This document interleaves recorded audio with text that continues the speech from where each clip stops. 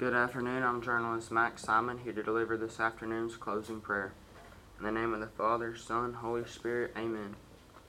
Saint Michael, the Archangel, defend us in battle, be our defense against the wickedness and snares of the devil. May God rebuke him, we humbly pray, and do thou, O Prince of the heavenly hosts, by the power of God, cast into hell Satan and all the evil spirits who prowl about the world seeking the ruins of souls. In the name of the Father, Son, Holy Spirit, Amen. Our softball girls are playing at home this afternoon against Wonderview.